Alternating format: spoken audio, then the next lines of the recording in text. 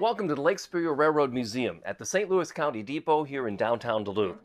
We're sitting in the cab of the number 227 Mallet steam locomotive, this massive piece of machinery bought by the Duluth, Mesabi, and Iron Range Railway during World War II years to haul long trains of iron ore from the mines in northeastern Minnesota to the docks in two harbors in Duluth and eventually to the war in Europe and Pacific. It's a Mallet, which is kind of true, but Mallet's kind of a generic term like Kleenex. All tissue is tissue, but they call it Kleenex. The same thing with articulated locomotives. It's an articulated Mallet locomotive because it was invented by Mr. Mallet. However, this particular model is called a Yellowstone. Who was Mr. Mallet? He was Antonio Mallet. He was a Swiss inventor and engineer, and in 1874 designed this first articulated engine, which means one long boiler and two steam engines and wheel sets. And the first one pivots so it can go around a curve. That was his great idea. And because of that, all articulated engines are called Mallets, but several, like the Big Boy, or in this case the Yellowstone, have specific names for them. He made that first one for a French railway, and everyone thinks he's French because of Antonio Mallet, but he was actually Swiss. The railroad he built it for was the Argonne-Belley and Barise Railway back in 1874. And this particular model, wow, what a behemoth this thing is. 556 tons. It stretches 126 feet long. Imagine what it would be if you had to move something like this. Hey, guess what? We did. You didn't think we moved this one, did you? Well, the real thing hasn't moved since it was put in the museum back in the 1970s. Oh no, this isn't going to go anywhere, but here's the Mallet that we did move. This model of the Yellowstone. The real one is number 227. This one is number 225. And it took 28 years of a man's life to build this. That man was Ralph Andrus. Ralph Andrus was born in Mora, Minnesota in 1928. During World War II, he served our nation overseas in the Pacific, where he was an airplane mechanic. And he fixed the P-38 Lightning, which was a fighter bomber that was flown by Ira Bong, the ace of aces, from Superior, Wisconsin. After World War II, and this is kind of interesting because just like Josh, Ralph went to television school and graduated and got a job at WCCO TV. Sound familiar, Josh?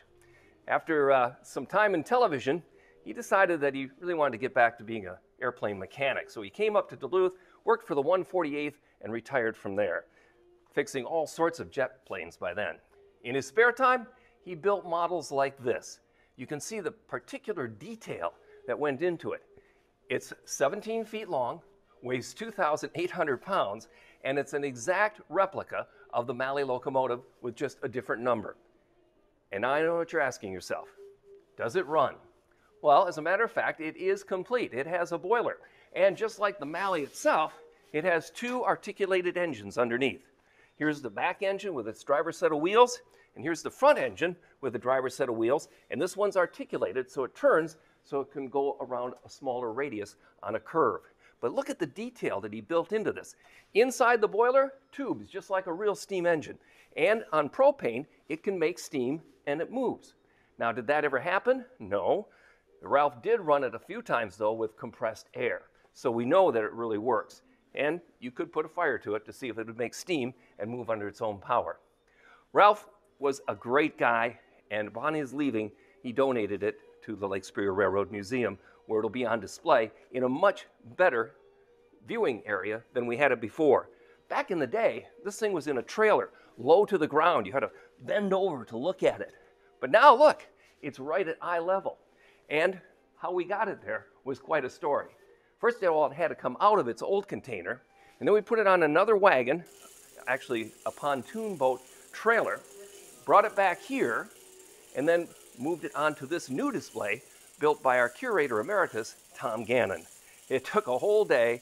Tom, Dean, and Eddie worked very, very hard, along with our assistant curator and archivist, Corey Hackbarth, who meticulously cleaned something that probably hadn't been cleaned for 30 years. So not only do you see it in all its glory, there will be a plastic cover over this, but we thought we would do this today so you could see up close in detail exactly Ralph's incredible attention to building this model of the Mallet locomotive.